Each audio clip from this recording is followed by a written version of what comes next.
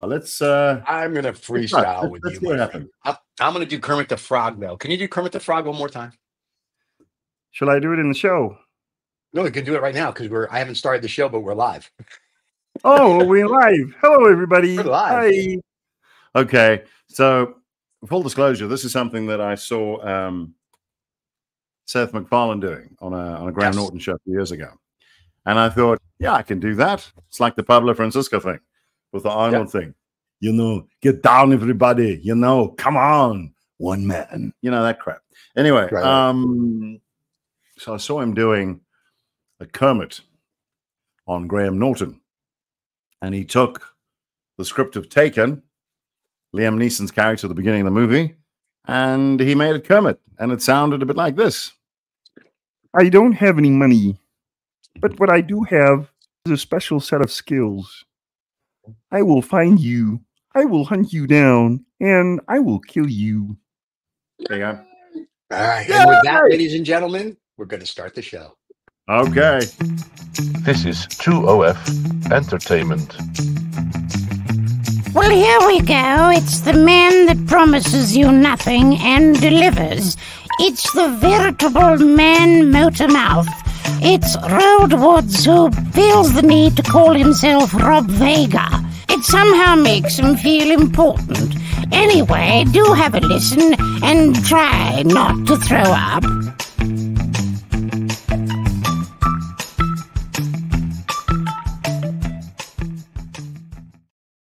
Oh, and here he is, November 7th, 2024, the day democracy died.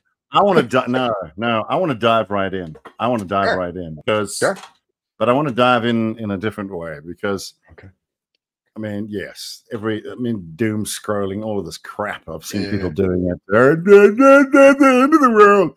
Okay, so as someone who is, I wouldn't say I'm a complete outsider. In fact, I had a friend who worked on a radio station in Oklahoma City, the late Dave Kelso. He was one of the first responders. He worked on a station called KRXO in Oklahoma. Well, actually in Norman, Oklahoma. Metropolis. Yeah. Very cool guy. He was actually one of the first responders when the bombings happened. So he saw lots of things. And he was an on-air personality on the station, and he said, I got to know him very well, and he said to me, he was a friend of my immigration attorney, and he said to me, you know, Rold, you're like an American with a foreign accent. That's true. That's true. But I will say this. What? If I may, I will say this. You are an American. I want to say something, but yes, okay, go ahead. No, go ahead. You're American before I'm going to make a statement after you're done. Go ahead. Well, my statement is going to open up a litany of things. So why don't you just say what you want to say, and then I will. Yes, I'll get. I will make my statement when you've made your statement. As a capitalist, yes, I'm excited that we have a autocratic, authoritarian dictator now in power. Because the stock market, the currencies, the bond, everything is just going up. Crypto algorithms now are out of control. So as a capitalist, all for it. Now, part B to that is someone who believes in the Constitution. I don't know yet. So we have to see where that's going to take us. So here's what I want to say. First of all, I don't think there's anything to worry about. That would be my thing. I would say that. Now, there will be some, there are some people, possibly you, who would disagree with me.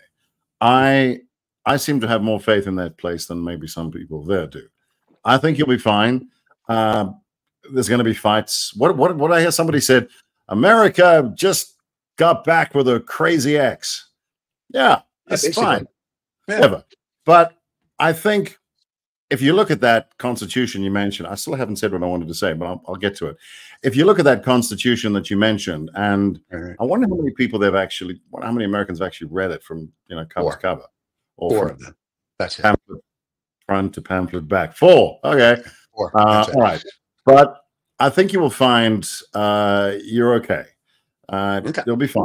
Now, when the country was obviously put together, they did not want a king. Now, yes, he behaves the way he behaves. He is what he is. I'm not going to have whatever. Right. I don't know the man. I don't know him. So I have a media representation of him, and so do we all. What I want to say is, you'll be fine. He will do what he wants to do. He will try to do, but I mean, last time, things were fine. You'll be okay. And you mentioned the stock market's doing okay. Businesses there will be fine. I don't know if it was Reagan. Maybe it was Reagan who said this. Maybe it wasn't. Maybe someone made it up. But America runs itself. It's fine. It doesn't. The president is a servant of the people. You get in the way of business, and then your country folds. That's it. So get the hell out of the way. Businesses make that country great. Create things, deliver the goods, not presidents. Don't be so. No, that's actually, in terms of, because everybody's scared of the word, that's actually quite a socialist view. And I don't think America is a socialist country. At least I don't think it wants to be. So I think you're fine. I think you'll be okay. I don't know. He'll be out there. He'll be out there partying at Mar-a-Lago. He'll be making crazy speeches. He'll be dancing. Whatever. It is what it is. His wife. We only see, and she just made that rare. Right. And then she shows. I don't even think she's real now. I think she's just AI generated, and they just possibly, possibly. So. But I will say this: for anybody that's wondering, and maybe they're not, but I've seen so many things where people, what happened? What happened? Yeah. I said this before, and I'm going to say it again. I think it's the greatest. Is it the greatest country? Who cares? Stop worrying about that. I think it is a great social experiment that is only, 250 years old. It has been stuff. It's produced amazing things. It's produced awful things. But the freedoms remain. You're not going to lose your freedoms. Maybe I'm being naive, but I think you'll be fine. But so it's all good. But I think maybe in the last 20, 30 years, even before Trump, maybe even during the Obama eras. I'm sorry, Barack, but I lived there when you were the president, and I lived in a Republican town, and I can only relay what people were telling me. I did some talk shows there as well, and I think, in a sentence, I think America has got a listening problem. It's got a listening problem to the world, to its own people. Now, of course, people can disagree with me, but I think that's what it is. That's what I heard or didn't hear when I lived there. There were a lot of people who, Steve, Americans like to be heard. And when I lived there, which is great. That's great. Yeah. I like to be heard. That's why I'm that American with a foreign accent. I love it. It's good. Yeah. We want to be heard. We want to be acknowledged, freaking affirmed, whatever it is. You want to be seen, whatever that means. Okay. And I think, certainly when I lived there, it was Barack Obama being a Democrat president, right. And the Republican town that I lived in, there were tensions. And I listened to their gripes, and I heard what they were saying. And it just struck me. It's not about who's right, who's wrong, who's got the best policy. I'm not talking about that crap. That's right. For another show to figure out. Abortion, this, women's reproductive rights, immigration, economy. No, I'm saying that the people of that town did not feel like their government was listening to them. And that was in 2012, 13, 14, 15 when I was there, just prior to when Trump got in for the first time. And I don't think, if you want to win people over, yes, you can make them promises, you can lie to them, you can do whatever, but they must feel like you see them and you're listening to them, and maybe even give them some form of respect. And I think, from what I've seen over the last 30 years of my association with the country when I first went there, is that everyone was surprised, and they shouldn't have been. The media ignored a lot of people. I'm not, I don't know. I honestly don't know who I would have voted for. And that's crazy coming from me. That's crazy coming from me. I don't think either candidate was great, but it's not like we don't have a great selection here. I'm not saying they're bad people. They're fine, whatever. People, the problem is, I would say people don't know how to listen, and they don't know how to disagree. I have got friends that I heartily disagree with, but we're still mates. We can still share a drink. And there is such a It's just politics, people. They become so personal and so insidious. And I think these are people who are supposed to just serve you, whether they're Democrats or Republicans or Green Party or RFK or whoever. They're there to serve you. You are their boss. And if your employee is not listening to you, then you get another one. And that's what they did. They fired one and they got another one. It is as simple and as complicated as that. And I see people losing their minds over it. And I go, you're fine. Really. Don't worry about it. Now learn the lessons. If you don't like it, then you can either accept it or you can do something in a constructive way. Don't bash this person. Figure out what is your plan. Don't worry about the person you don't like. Well, what is your plan? Here's the issue. Here's some of the issues. That's why he won.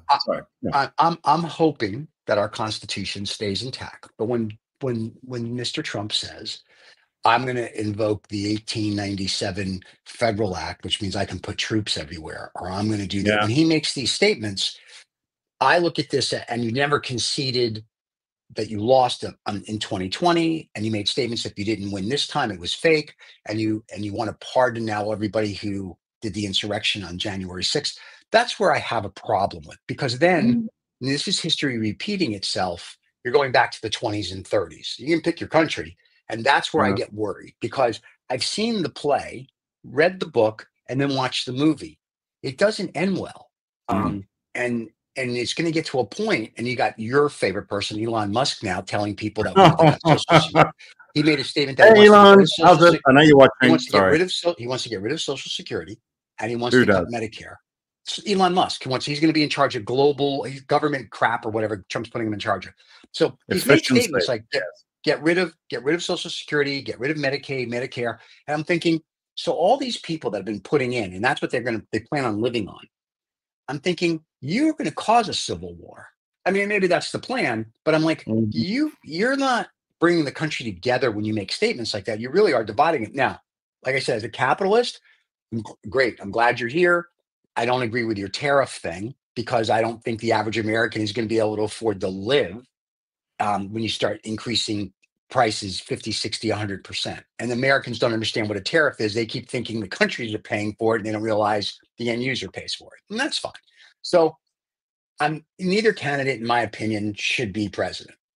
I'm glad. If you want to talk about a comeback story, I'm great. I'm glad you won. Now I'm hoping that your rhetoric is just rhetoric. Unfortunately, I read the history of the 20s and the 30s of this other little gentleman who they thought his rhetoric was his rhetoric, and that did not go well. So that's where my concern is. And the only other thing, let me just say this: you're right about America doing awful things. That was the Backstreet Boys. You know, that was it. That was the worst thing in the world we could have done. I'm just saying. And Canada with Justin Bieber. There you go. Yes. Okay. Look. Again, I lived in a Republican town, and it sounds like I say I'm telling you I know people of color. You're like, I know people of color. You live in South Africa, you know a whole bunch. Well, I'm very much in the minority here, and all my friends are people of color. It gets interesting when you say I know some white people, and they go, "Really? You found a white guy?" Yeah. Wow. I woke up in the morning and I saw him in the mirror. No. The thing for me is yes, he's said whatever stuff, whatever things. Now, I'm going to get back to my original point. There was a guy who once said, you got to judge a country not by its extremes, but by its ordinary man. So every country, America is not at all alone in this. Every country has got highs and lows, good, bad, extremes. Every country's got that. Everyone. Okay. The guy you got to worry about is the guy in the middle. What does the ordinary, the middleman say? And I got to tell you, from my visit to 31 states and the times over the decades that I visited, I have found most of the people. Of course, you got some lunatics. We got more here. We got more lunatics, so don't worry about it. And by the way, you've got our biggest lunatic, so you can keep him. But you're very welcome. But I'm saying that the ordinary folk I've found were pretty. I just want to be safe. I want to be able to get a good job. I worry about border security. I don't want all kinds of people stealing my jobs. That is a universal thing in certainly the Western world, around the world. So no different.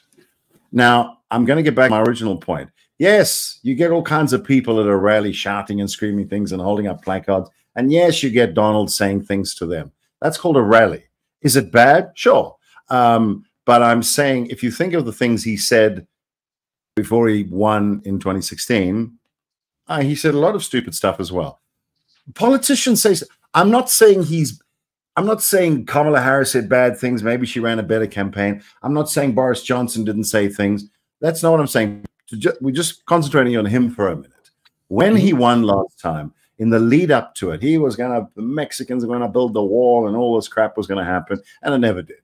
So what I'm saying is, a good politician, a good performer, which is reads his audience and goes, what do they want to hear? What do they want to see? He meets with his people before and says, sir, just talk about the Mexican. These people they hate Mexicans or whatever. I don't know why, but that should just go with that. He says, but in the back, I say, but I'm fine with the Mexicans. They're cool. I mean, they're great. No. These guys, just pump that message up. I'm not saying, I'm sure he makes some, I'm sure a lot of this is what he believes, but he's got advisors who push him in directions which work for his audience, which work for his rallies. Man, you got to say the man worked really hard at those rallies. You don't have to like what he said, but he goes on and on and on. I've hosted events. I've worked live events. It's actually quite stressful. It's a lot of work. And he just thundered on, and he was out there doing the work. And I mean, people like to see that. It doesn't matter what he says. This is what I'm going to say. It doesn't actually matter what he says. Okay. What people like is the fact that he's there, he's in their town, and he's saying, I'm your man. Yeah, Kamala Harris this, the border that, the Mexicans this, we're going to deport all the immigrants. Here's what I want to say about all of that. He won't do it, but I doubt whether he will. He might. Wait, no, let me give you why he can. So no, I know why he can. So the Democratic Senate now is yes, I know. 52. Steve, I know. And I know, but the people watching don't know because they don't have. They don't know. Yes, the Senate has 44 Democrats now. The House has 52 Republicans. The Congress has 190 Democrats and 205 Republicans. So, in theory, his party now controls everything. And once again, if it's all rhetoric just to get in, I'm good with it. But if it's not rhetoric and he really is going to do 10% of what he said, and I'm not talking about, be tough on all these countries and Iran can't have nuclear war, like all the things that I agree with, like I said, a whole bunch of what he says. Then he crosses over a line. It's like I talked about Mein Kampf. In Mein Kampf, it's 800 and some odd pages. And the first 400 pages, if you read it, is a great book. It talks about infrastructure and how you build a country and blah, blah, blah, blah, blah. And then you turn the next page and it goes, and then you kill all the Jews. And that's where we have a different opinion. So, I mean, it's like, and this to me is sort of that. It's like, if he sticks to his, America's already great, but make America stronger again, whether globally, financially, economically, blah, blah, blah, blah. That's a wonderful thing. I'm all for that. But if you're going to start being like, oh, there can't be another election because it won't be fair, and I should be the ruler till I die, things like that get me. That's where I start going, really. And then you've got the billionaire who wants to get rid of everything. And I'm like, so how are people going?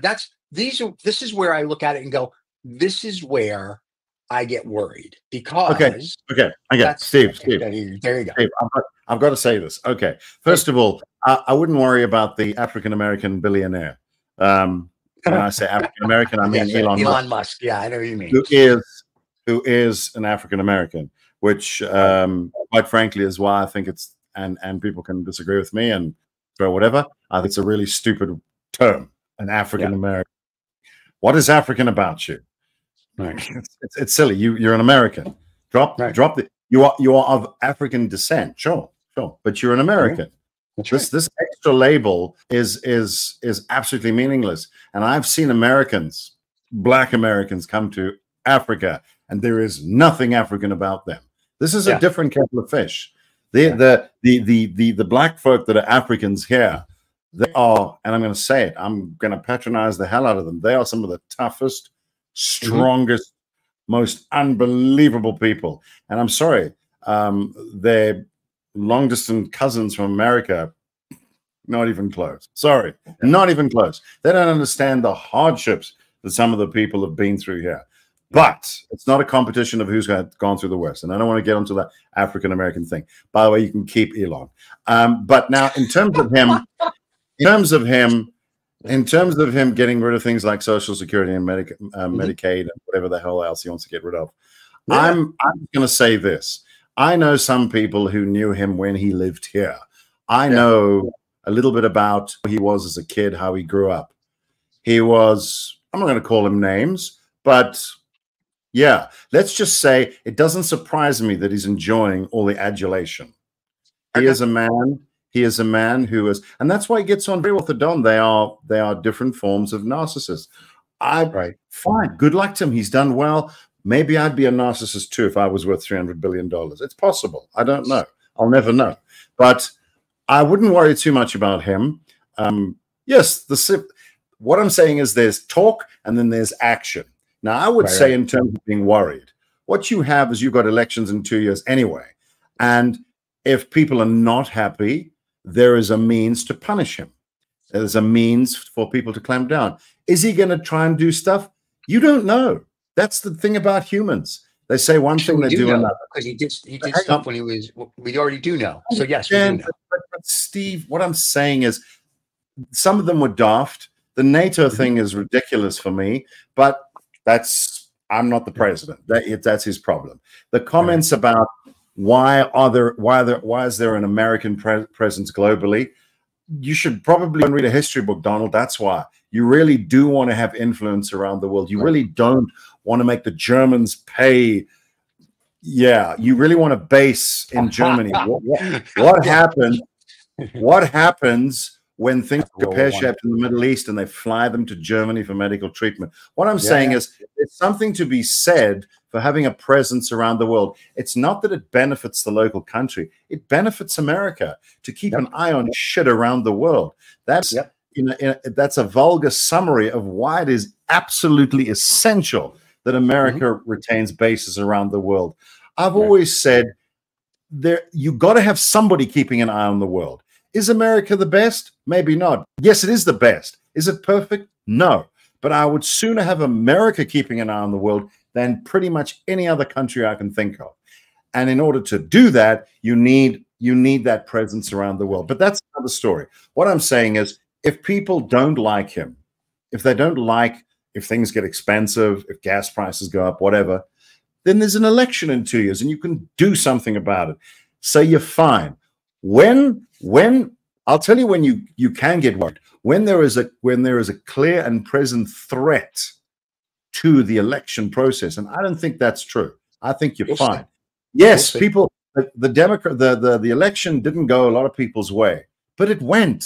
It happened. It got done. Well, now that's because, he's happy because he won, and if the Democrats won, but whatever, Steve, it doesn't matter. If the Democrats would have won, there'd be lawsuits like there was the last time. So the utopia that you describe is very nice. Listen, and I hope in 2 years when the Senate, when the senators have a way the Congress to keep it under check. Right. But I'm just saying, I hope in 2 years, I hope in 2 years we can have elections, and I hope in 4 years when it's time for Mr. Trump to leave, that he leaves because he's done his thing. We'll see. You have a lot of confidence because you're not here. You don't. And we get to read and hear everything he says from whether it's the Financial Times, the Wall Street Journal, the New York Times, Bloomberg, and we get to see his speeches in full and see what he says, and then we get to read everything. So on our side of the pond, I've watched them, Steve. I've watched them. I've watched them. I've read them. I read them too. So, like I said, things he says. Oh, stupid. Scary. Yeah. No, not stupid. There's a difference between stupid and scary.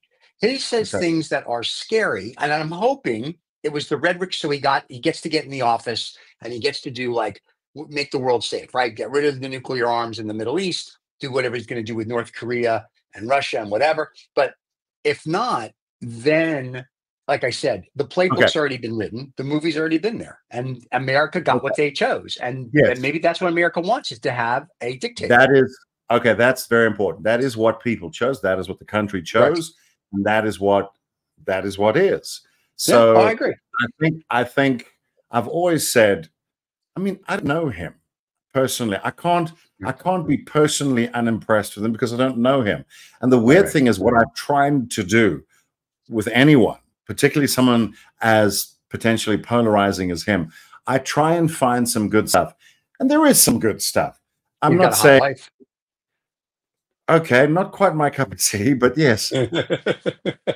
Does he talk more about his good things? I'm trying to find good things. He's got a hot wife. I mean, you know. Doesn't he talk more about his daughter? That's another topic. Whoa, that's a whole nother show. We need a psychologist here for that. That's the whole thing. Here's the thing. A lot of my friends who live there, who are Republicans, said to me, the problem is people think we all love him. So we don't love him. We wouldn't have our daughters dating him. That's an immature way to look at him in terms of why we voted for him. We didn't vote him because he's our good buddy. Some people, sure, they're like people go to the rallies, they think he's fantastic. Fine. The people that got McDonald's fries from him, great, that's fine. But the guy in the middle of that, you know, the flyover territory that people that ignored, they felt, in my opinion, that he was the only guy listening to them. Whether he follows through on a single thing is not the point. The point is, in order to get elected, you say whatever you need to say, make whatever promises, whatever threats to bring people in. Now you will see in the first 100 days, a year or two, we'll talk in a year and see what's going on. Is some of the stuff scary? Yes, of course it's scary. But trying to play devil's advocate here, there are some things on the left side that are very disturbing as well. And I'm going to give you an example. I lived in Connecticut, and in Connecticut, there are a lot of girls who try to get into college as swimmers. They try to get swimming scholarships, right? You know where I'm going with this, but for people who don't know, I'm just going to keep going. So my daughter went to school with those kids, and I got to know the parents, and I had a little bit of an idea of their journey. So this is what happened, particularly in the state of Connecticut. I can't speak about any other state like that because I didn't live there. I think a lot of people are in a state of shock, but that's another story. Right. But Connecticut, that's where I lived. So there are a lot of kids there. Swimming is a big thing. A lot of water polo teams. Lacrosse is big there. And what they do is they use their talent, particularly, I'm talking about the girls now, their talent as a swimmer to get a college bursary, scholarship, whatever it is, because college is really expensive. And that's the path they choose. Right. So you have to do well in the pool. And the whole thing has been upset in recent years. I'm not saying it happens all the time, but the whole transgender issue is a real problem.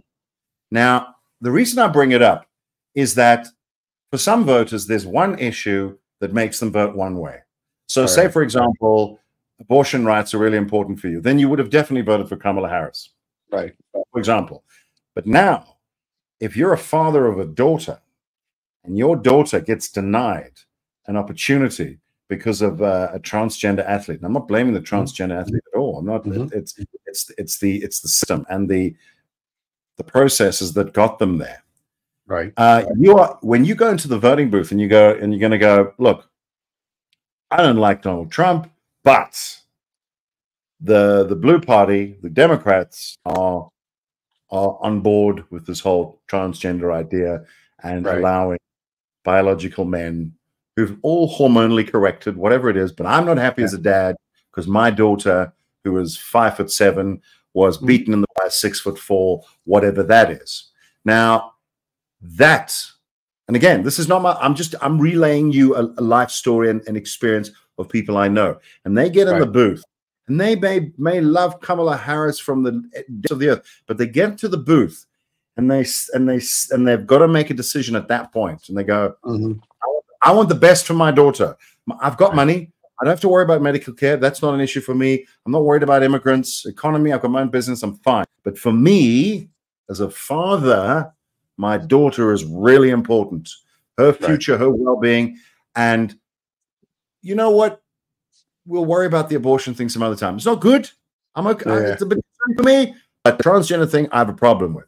So that's why I'm going to vote for this guy, because his people, his team, I know, and I'm paraphrasing what the father might say. He's like, I know he dances weirdly and he jerks off two guys on stage. I know he's a bit of a clown. He knows that, but he knows that. He knows that. But this is important to him. And he gets into the booth and he says, that's it. And by the way, maybe there's something about Joe Biden he doesn't like. And I'm going to say this as well. He may say, I'm a registered Democrat, but why did they put that guy up knowing he wasn't? Oh, sure, they changed, but they knew. So this father's thinking, I feel betrayed in a way. And my daughter, I'm worried about her. And then he goes and votes for Trump for that reason. Now, would he normally vote for Trump? Probably, maybe, maybe not. But this is what I'm saying about not listening to people. And we can have a go. You can talk about all the weird things that Trump says. I'm talking about the ordinary people, the ordinary guy who goes in there and makes that. And his choice is valid. And the way his choice is respected over the next couple of years by people who maybe voted for Harris will determine whether he stays red or not. So if he's made that decision and he sees everybody losing their mind, the next time he votes, even if he really wants to vote Democrat, he's going to vote Republican. Because you're going to, what is wrong with you people? Why? This was my choice. Respect my choice, and then I might respect yours, and then we'll see about a future. But if you don't respect my choice, then all you're doing is you're just pushing me that way. I agree with everything. I reckon is a large chunk of the electorate. They don't have to like Donald Trump. Maybe they as worried as you are, Steve. Maybe they're even more worried than you by what he does. But they went and voted for the man for some of the reasons I did. I'm just worried about it. Listening. No one's listening to them. I'm worried about it when I look at history, because I actually can read a book. But I will say this, and I said this many times during the election. I like 90% of the Republican platform and what they want to do and what Trump said about different countries and what he wants to do and blah, blah, blah, blah, blah. There's that 10% of, if you will, crazy that gets me worried, and that's the constitutional side. But 90% of what Trump wants to do with policies and whatnot, I'm like, we should do that. Like, we should. I'm all for that. And I said this many times. The Democrats had no platform, so you couldn't vote. All you were voting for Ms. Harris, in my opinion, was democracy, and that's good. But if anti-Trump person or anti-Trump, right? It's democracy, anti-Trump, whatever you want to look at it as. But being a business person, when I would sit down and I would read their policies and procedures and whatever, and like Harris had a halfway decent economic plan. Trump's is kind of but he has a whole bunch of other stuff where I'm like, well, this will help increase business and blah, blah, blah, blah, blah. So if I'm looking at it strictly from business, I'm voting for Trump. If I start weighing everything else in, I'm literally dead center. But the party in charge has to have a policy. And whether it's fakakta as it may be, at least he has a policy where the Democrats say that you have to dig for it. And when you find it, you're like, oh, that's really cool. Why don't you tell anybody about it? And that's part of what the issue was, to your point about middle America going, well, Mr. Trump says, bah, bah, bah, bah, bah, bah, bah, bah, bah, bah, and Ms. Harris says, bah, bah, bah. Oh, we like Trump because he says, and I get that. And I'm okay with it. Like I said, he's the president of our country. And in January, that's great. I'm just hoping, like, on the business side, he does what he's going to do. He's going to lower taxes and all this is all great. They're going to run our deficit up to $13 trillion, blah, blah, blah. Fine. As long as he can still keep America, for lack of a term, great, and we're still a power, that's cool. And I don't think we won't be. It's just, now you have BRICS, looking to put their own currency in this currency and that. So in 4 years, we will see if the dollar globally is as strong as it is, if you will, today. And, with Trump being, and I mean this with all due respect in a crazy way, with all his nutsiness, I'm waiting for him just to say, we're going to put the dollar back on the gold standard. And that would be awesome. So, I mean, it's sort of like, it'll be very interesting to see what he does. I made some jokes because I thought I've got to make a joke about this whole U.S. election on the air. So I thought I've got to be, and we have people. Well, there are some ex-American expats, but obviously people here as well watch, and they take sides. I thought it's tricky. It's tricky. So what I did is I said, well, so I'll say it. I was going to tell a joke, a Trump joke, but the people that like him are not going to find it funny. The people that hate him won't think it's a joke. But I have to say, if I was his chief of staff or whoever runs his affairs, I'd walk up to him in the White House and I'd say, Mr. President, well done, shake his hand. Now give me that phone. You're not touching the phone. No more social media for you, sir. This is the thing. I want to say this. You've got him now for 4 years, so you're gonna, you've got to make the most of it. And I would say to him, I said, and again, I honestly don't know. It would have been because both candidates were crap in my view. Yeah, in my view. Okay. All right. The transgender thing, I get that. See, let me put it this way: socially, probably I would go Democrat. Fiscally, Republican all the way. Republican, yeah. So what do? I'll tell you what your problem is. You don't have a party that caters for someone like me, for example. And I bet you there are a lot of people like me there who go, I don't like some of the social stuff he says, but business-wise, he's my man. Yeah. And what do I don't have to have dinner with this man. He just has to make sure I've got a job. And on the economy, people were very clear. He was the better guy. And I heard her talking about the economy quite a lot. And I mean, I studied economics for what that's worth. And I found what she said quite confusing. A lot of it was good, but you don't have a plan. It's like, no, but it's you can be a fantastic surgeon, but when you talk to a patient about what you're going to do, you don't use all the medical terms. Just say, we're going to fix your liver. Okay, that's what I need to know. What are you going to do? Give me some nuts and bolts. And that's the problem. And it gets back to my original point where people weren't being listened to, or they were being spoken down to. They were being spoken down to. And it doesn't matter which party's in office. It doesn't matter. Whoever's in office, whoever wants to get in office has to learn to talk to people. Just talk to people. You can even say, you know what, we know. I know it seems like political suicide to say that, but I bet you that a lot of people would have gone, okay, great. I can see he doesn't know. So but now, fine, but next week you must have an idea of what you're going to do. But don't come across as this know-it-all and you're going to fix everything and you're our savior. They don't need a savior. They don't need a savior. They don't need someone running their lives and telling them what to think and all of that. They don't want that. Well, from my take is most of the people there just stay out of my lane. Let me just do what I do, and I will tell you what I need. And I need safety. I need a good economy. I need cheap gas prices, and so on. But don't tell me what nouns I must use, whether my daughter is going to be competing against a man. That's none of your business. And I think that's, for a lot of people, was an issue. It doesn't.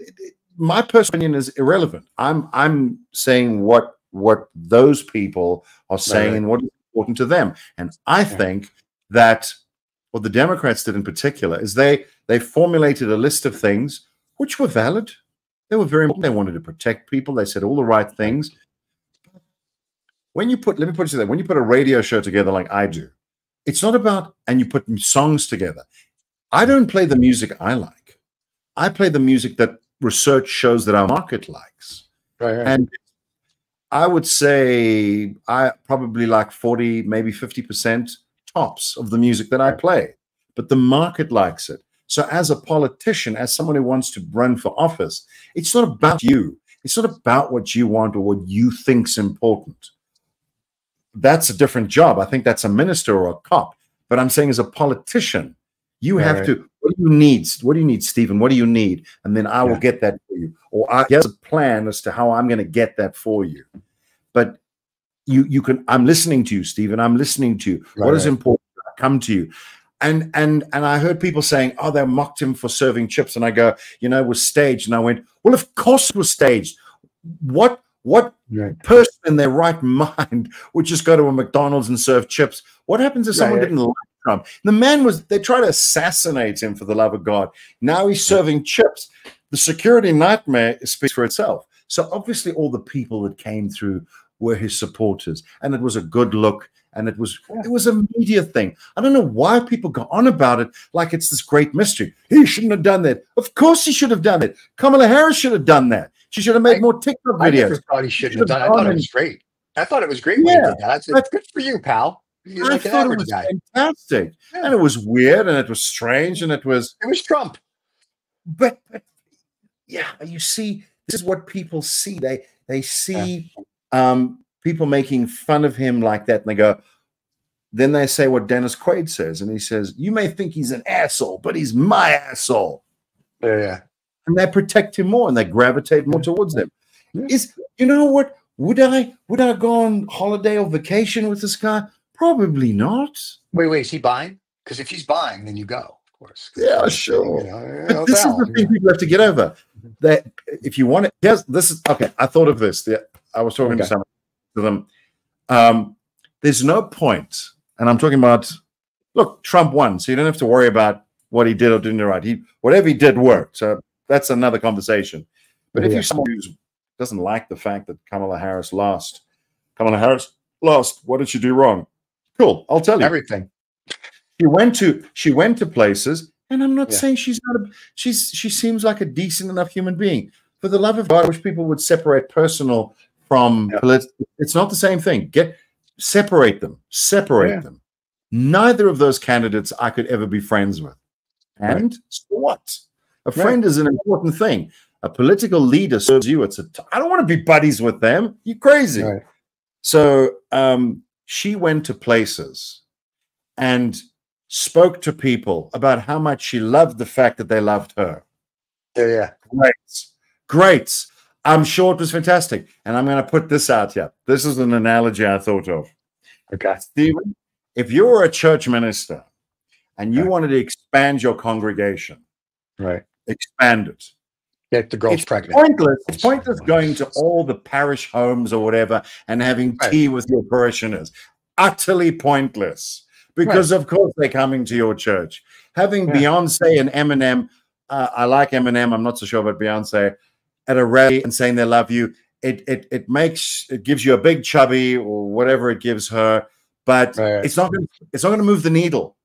Yeah. So what do they have to do? So that minister has to do the hard work. He has to take the plunge and go and find an association of atheists and get right in the middle of them and have a beer with them and respect what they feel and respect what they say and listen to them.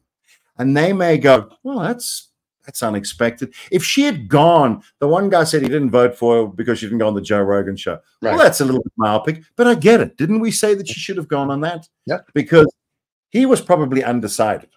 And he thought, no, okay, he made it very clear that he chose my guy. She chose my guy. I like Joe. So he likes Joe. And Joe's fun. And he goes, okay. And Donald comes on and blah, blah, blah. And then she doesn't come on. He goes, well, screw you. Are you too... What he thinks, because people feel like they own shows. In his mind, he's thinking, Joe Rogan's his buddy. He's buddy. Yeah. And he thinks, you wouldn't come talk. It's like people with sports teams. My team. Joe Rogan's my guy. You wouldn't talk to my guy. So what am I? What am I? Chopped liver? Am I not good enough? Right. And he goes, right, thank you, Donald. And that's it. And you can mock that, but it's a valid reason. And you have to respect that.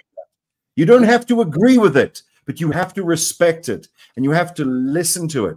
So you need to be the minister going into the atheist convention and saying, you know, I understand why you guys don't believe in God. I get it. I mean, it's a tricky path. And actually do some homework on why they believe what they believe or don't believe and speak to that. Don't come in there with a stick and tell them how you're all going to hell. That's not going to get to church. Right. Now, I'm saying that's the approach you should adopt. Is it hard? Yes. Of course it's hard. It's tough. Yes. You're going to get 99% of the people telling you you're an idiot, even if you do it properly. But one guy might go, oh, that's interesting. You just need one You just need one. So you got to do the work. Eventually, you're going to get one. You're going to get some atheist guy to go, oh, okay, I'll reconsider this. Because really, we live in a world unknown. We've had this discussion, right? So he comes in and he has a great time. And he goes, this is great. They weren't begging me for money. I wasn't being lectured to. They said I didn't have to just give my soul somewhere and I could just listen because I wanted. And the music was great, sort of. And the coffee was terrific. The food was great. Whatever. And I don't feel judged. And it was actually quite engaging. And he goes back to his atheist buddies and he says, shit, I had the total wrong idea. Wow. Now I'm not saying the Democrats are ministers and the Republicans are atheists, but you get the analogy. So the next thing, she goes on the Joe Rogan show and she talks a bunch of things and people go, shit, so this is who she is. That's wrong. Oh my God, she does like, I don't know, tacos or something. I wouldn't have thought that about her. And a little thing goes off in their brain. And one or two of them go, okay. And they start to consider her and they think, okay, maybe. And that's all you need to start the trend. Donald Trump has been doing that with people for the last 10 years. He's been doing that for the last 40 years. Are you kidding? Since he got into New York real estate, he's been doing that. So he's out there. He's in whatever market. And listen, we invited both of them to come on. He just needs one. We've invited both of them to come on the show. And now that Mr. Trump, but I don't think we're going to change an election. So no, we're not trying to. I think Mr. Trump now will come on the show because he's won, because he realizes the gravity of our show. I think he realizes that. No, he doesn't need us. He doesn't need us. He doesn't need us. He needs us. He needs us. No one needs us. No one needs us, Steve. And his people are saying, "Don't be daft. Don't be ridiculous. This is beneath." Why? You went on every other daft show. They would be absolutely right. I would actually agree with that. If I was him, I'm not meaning to disparage our show, but if I was him, I wouldn't come on the show. I would come on the show in a minute. Are you kidding? Would you? No, I wouldn't. If I was him, if I was him, he could be in Mar-a-Lago in his Donnie pajamas with a big tee on him, and his little silk pajamas. And don't forget the fries. Bring the fries. Bring some fries. And the fries and the hamburger and a Coke. He could be sitting there having an interview with us, telling us what he's going to do for the next 4, 8, 12, however many years he's going to be in power. And there you go. And that would do a lot for his reputation. I'm telling you, he would go even higher in the polls. I've just thought of a thing. Sure. You haven't offered him an incentive. You've got to have some food, something. I don't know. We'll send him McDonald's hamburgers. We'll have Uber delivers McDonald's to Mar-a-Lago. That I would like to do just to see if the Secret Service will let the Uber guy in. We're like, we really sent this because that was our deal with him. Hamburgers, chocolate shake, and some French fries to see if that would work. So I bet you we could call McDonald's and they would just do it for free. Yeah, they would. They absolutely Musk could have one of his fake robot taxi cabs that don't work. Deliver it, I guess. So yeah, it'd be very cool. I just want to, but Steve, just because I just want to get to the end of this and just say that the country's going to be fine. I'm not naively saying, I firmly believe that the way the system of government is set up. Yes, he has very few checks and balances, but his checks and balance are the American people. When that gets removed, then it's imperfect. Of course, it's imperfect.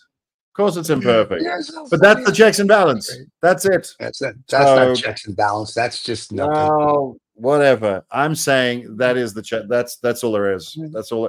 But that's all there ever is. People, your bosses, your voters are your checks and balance. And I'm saying that if people don't like it, then they will make sure that he knows that.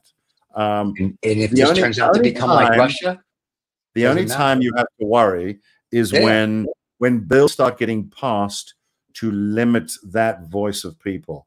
But I don't know. There's a lot of things that have to happen before you can remove en masse people's rights like that. Then you've got something to worry about.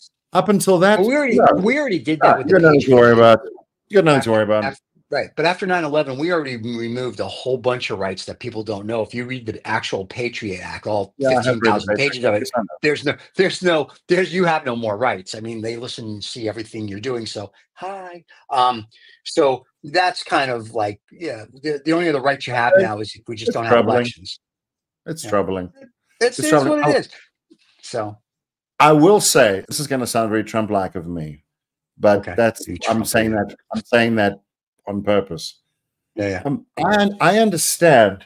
I don't agree, but I understand why a government would want to do that. I don't agree with it. I don't agree with it, but I understand it. Because ostensibly you're trying to identify threats to your government, to your democracy. Sure. Let's go with that.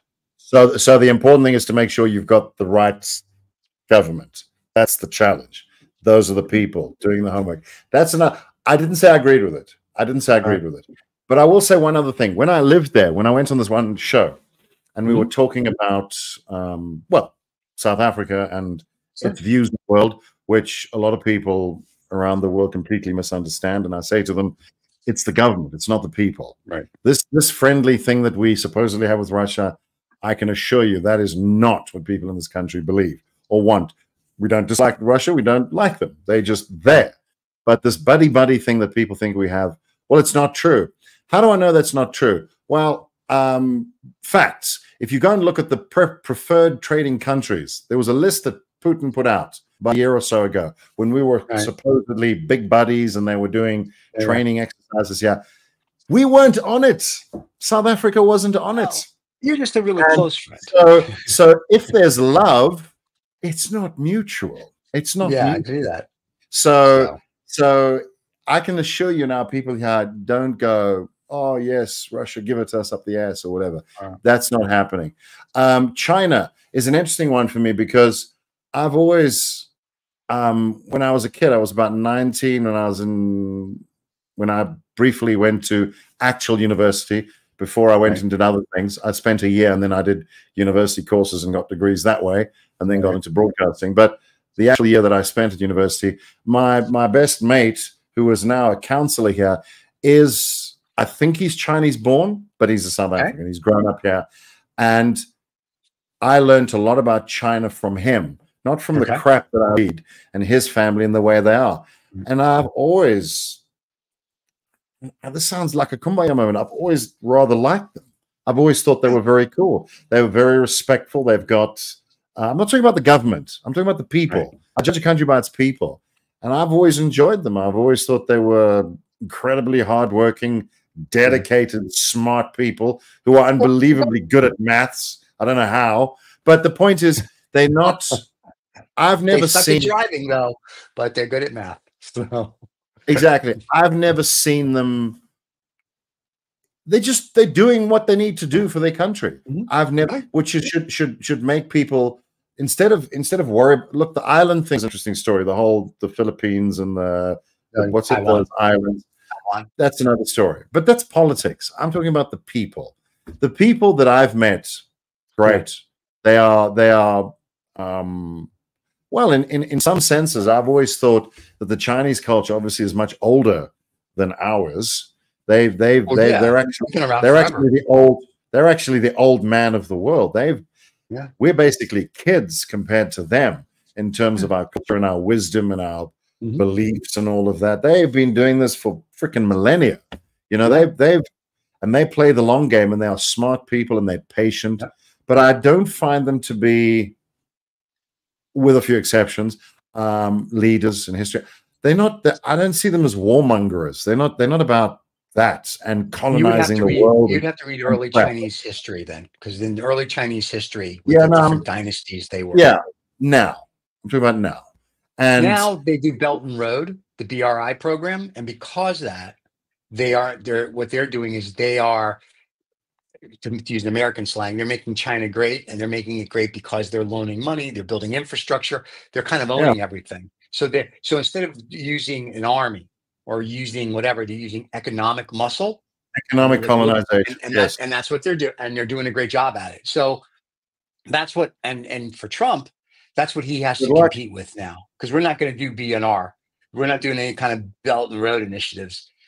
Because we can't compete. We haven't competed with the Chinese in 30 years. John Philippa, who I think you know a little bit, but from Lost Dollar, he and I were doing deals in South America and all over the world. And we would come across the Chinese, whether it was the Chinese railroad, the Chinese visit, all the time for infrastructure projects. And we would just be like, okay, well, we can't compete with like 0.00001% interest.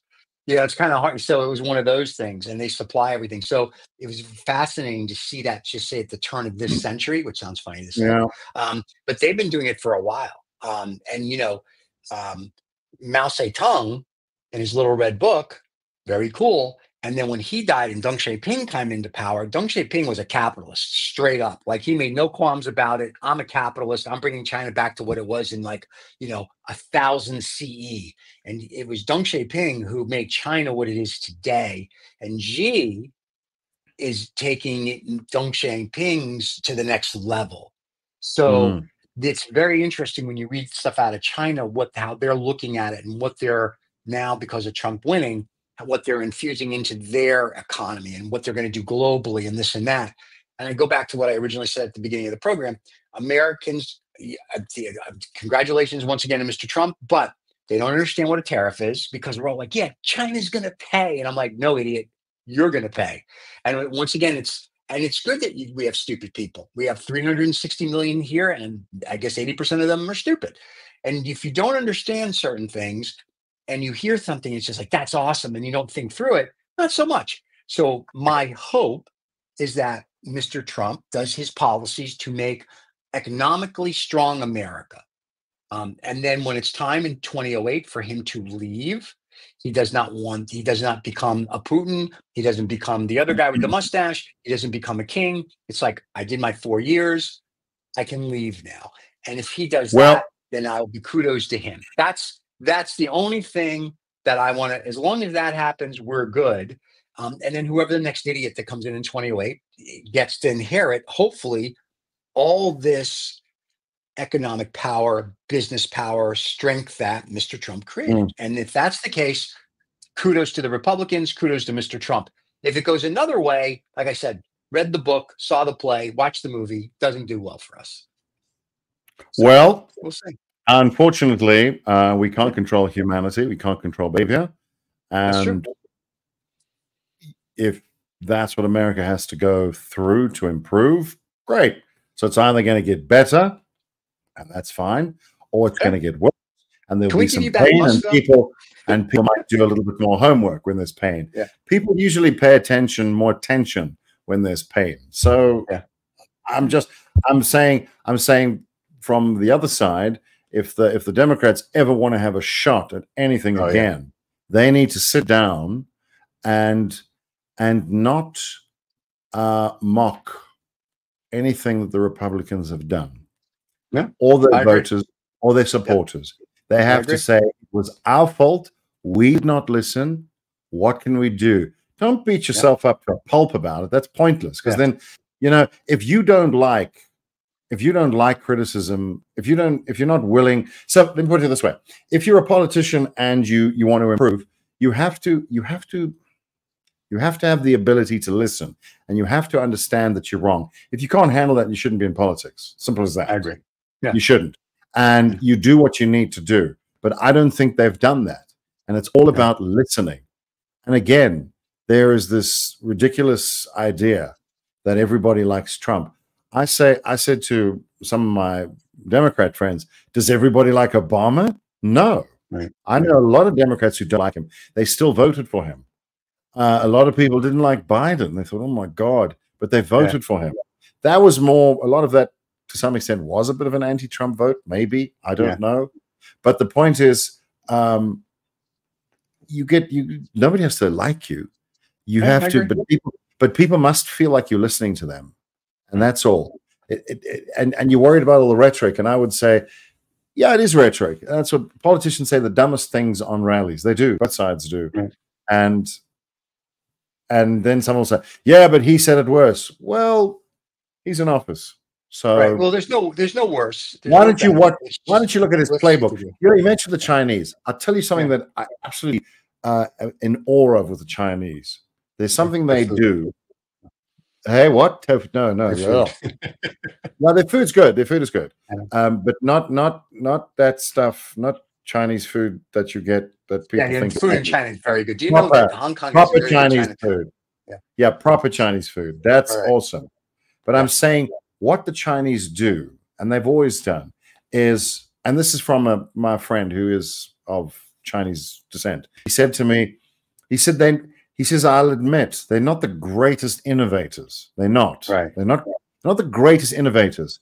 They are good engineers, but they are able to. So if you've done something great, Steve, they will study what you've done, and they can better ways of doing it. That's their strength. So they can, and they can do it en masse. And that's something you should never try to compete with them on. Volume, you must be joking. So you can't. Exactly. And that's what they do so well. And I'm saying that they are, I don't know what I'm saying. I'm saying that don't try to compete with that.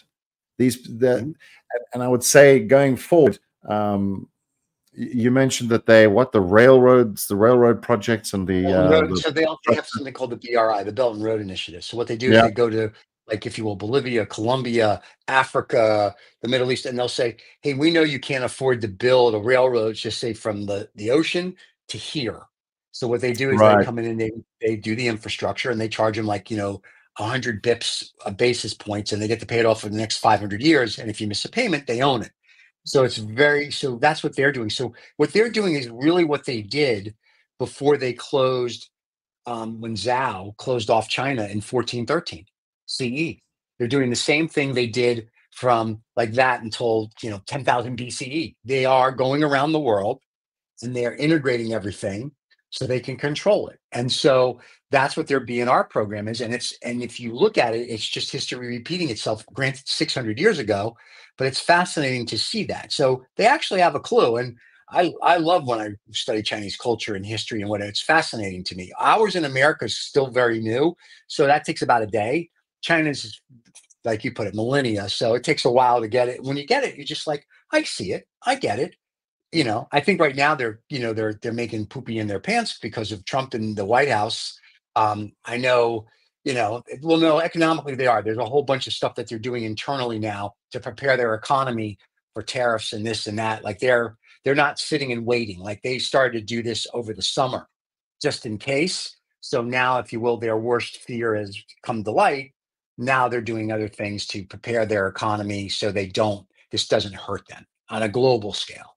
So, it is what it is. But like I said, if Trump can do everything he says he's going to do and keep the world safe and keep America going and everybody makes more money, I'm all for it. So we'll see what happens. Be fun to see. And as long as the Backstreet Boys and Beaver don't do anything, I'm happy with that. And I cannot stress this enough. That ticket that Elon got from South Africa to the US all those years ago. Actually, I think it was to Canada, but my point is valid. It's a one-way ticket, please. Yeah, listen, we can send them to you anytime you want. There's an article in a magazine I read 2 days ago. Fine. Here's the best thing on Elon. There was an article I read, and they said immigration was looking at his application to be, I guess, a citizen or something, and he filled it out incorrectly or gave false information. And the article was like, are we going to deport him? And I just chuckled to myself, and I'm like, no, his boy won. We're not deporting him. We're keeping him, fortunately. So, but if he's going to be a czar or something. I watched a discussion that him and his brother, what's his brother, Kimball, had about his brother's name is Kimball. The two of them started they started things when they were students. I haven't drilled down on it and seen exactly what happened, but I've seen some of the things. So he ostensibly came to the US on a student visa. Okay. Which limits the kind of work you can do. Right. And I'm not sure that he was doing the work that he was only limited to do. So well, there was some gray areas. But you know what? That sounds like I think he's done it, and I think he's good luck to him. I think he's done fine. I think $230 billion later, I think he's done all right. I think he's done fine. I just wish as a representative of this country over there, I just wish he was a little more normal. I think just a little more. I know he's originally from Mars. I know that. And he grew up here. But I just, because the short. All people like that from South Africa. No, they're not. They're actually short. Elon is officially, Robb Vega says Elon Musk is from Mars. We know it. We can prove it. He just grew up in South Africa. That's going to be the short that's going to 8 million people are going to watch that. And Elon's going to call you and go, I want to come on this show and talk to you because I like you better than Rogan. Great. One of the things I have to say is, in all the time that I've been there, I'm not saying I'm totally representative of people from this country, because, as you know, I wasn't born here. I've got all kinds of bloodlines running through me. I'm basically a mongrel, which is what a lot of Europeans are. I'm a mongrel. Yeah. I think I've even got some on my grandfather's side, a generation or two back. I think I've got some African blood in me, which means under Jim Crow laws, I wouldn't be classified as white. But the point is, I know it's bizarre, right? But I'm saying that when I lived there, the longer I lived there, the more I realized I was what my friend said. I was American with a foreign accent. But I actually find that the ordinary blokes here and the ordinary blokes there, same people. They're the same people. They're apps. And you say, oh, is that for the whole world? No. I've lived in Europe. In my family originally from the UK. No, not the UK. I'm talking about South Africans and Americans. Those two groups, and maybe Australians as well. Those three groups are very similar people. Very similar people in terms of what they want, what they like, the sport they like to watch, the activities they like, enjoy, what's important to them. Yeah. And all three, if you realize, are all children of the UK. Well, and the problem with Australia, though, is when you flush the loo, it goes counterclockwise. So I don't know if they really like us or not. I'm just saying. Yeah, too, Steve. Oh, we're the only crazy country where it goes clockwise. Can I tell you, my first trip to Australia, I remember I went to the loo and I flushed and I watched it, and I was so fascinated. I think I did it like 8 times, going, "This is awesome," because I thought that was the coolest thing in the world. Mine doesn't go. It just ours goes clockwise, and in Australia it goes counterclockwise. I just thought it was the coolest thing in the world. I to this day, I still think that's the coolest thing about Australia. Yeah. Next time we must talk about, well, maybe the loos, but I remember in the States the loos are very flat and then they drop off, whereas here it just goes straight down. It's like a long drop.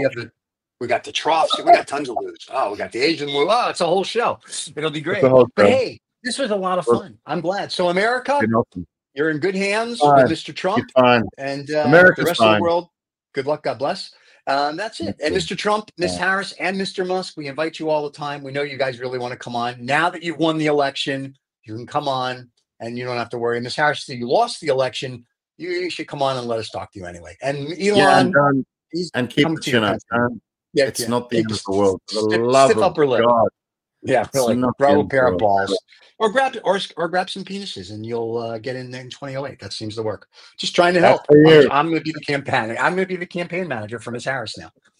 There you go. All right, kids, it's been fun. Don't forget to subscribe and like. Every Thursday morning we are live. And then we rebroadcast Thursday afternoon on a podcast or here on YouTube, wherever you get your podcast. 2 Old Farts Making Noises here on YouTube, TOF Entertainment, and we'll talk to you all soon. Thank you for being with us. We'll see you all next week. Cheers, everybody. Thank you so much for listening to this Rolled Woods Robb Vega, whatever the hell he wants to call himself, fellow. You know, this podcast thing, it makes him feel very important, and he's a difficult fellow as it is to deal with. So thank you so much for putting up with him, and do take care.